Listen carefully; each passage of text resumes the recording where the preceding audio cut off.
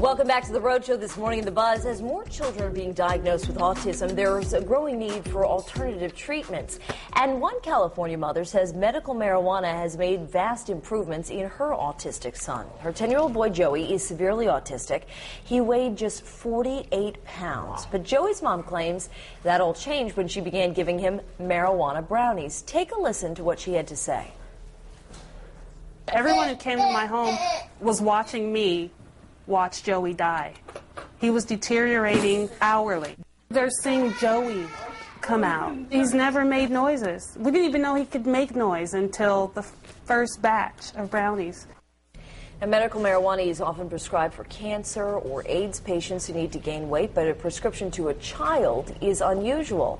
The American Academy of Pediatrics opposes the legalization of marijuana, but they say they support more research.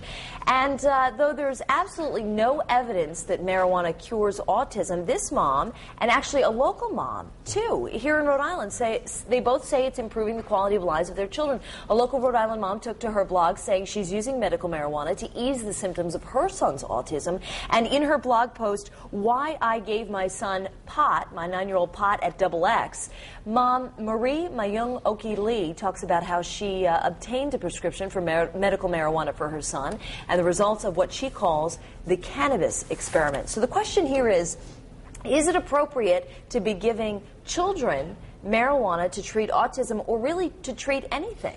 Go ahead. She never speaks. You tell me.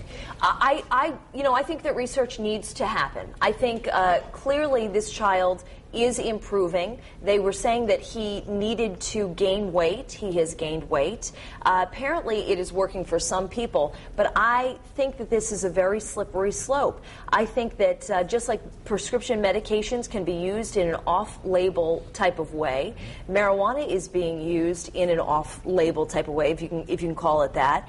But I am very concerned about what I'm seeing happening in California, where people are just being written these medical marijuana prescriptions willy-nilly and smoking up. So I don't think there's enough oversight over all of this, and I don't completely understand why some people smoke it, some people take it in a food form. Brownie form. Why is a 10-year-old can't smoke. Of course, but should anybody be smoking? I mean, maybe it should be reduced to a pill form or something. I don't know. Clearly, she said, my child was 48 pounds. This stimulated his hunger. But is there nothing else that can stimulate a child's hunger in that way? That's what makes me... Vince, what do you think? Well, in a way, I agree with the slippery slope. Are we medicating our children to a point where they, quote unquote, behave?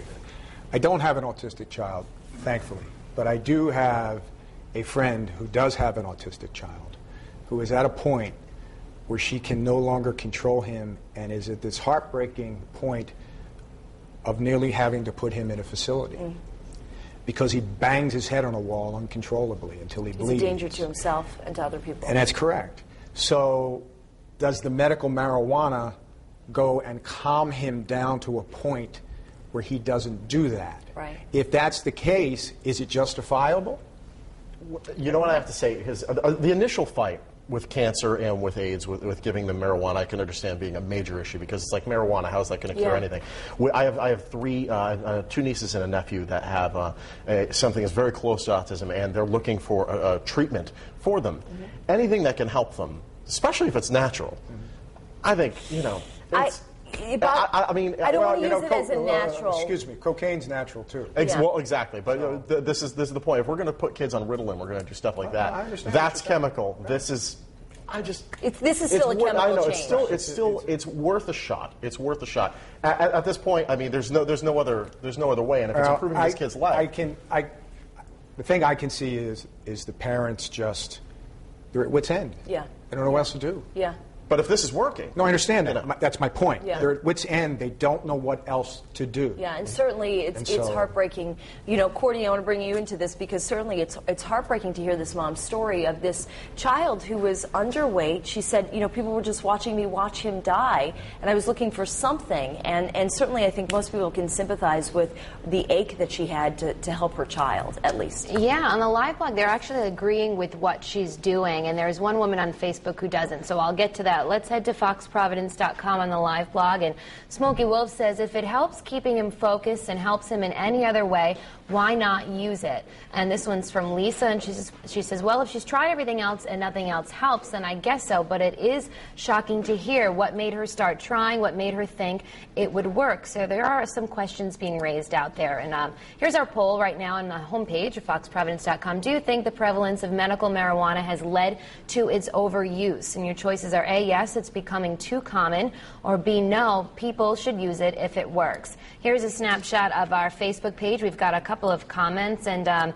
Carol says she really does think that it's being overused. Giving medical marijuana to a 10-year-old is ridiculous. So if you guys want to weigh in, jump on the live blog if you haven't already, or come on our Facebook page. I'll be back at the end of the show with your poll results. For now, back to the kitchen. Lily, what's going on?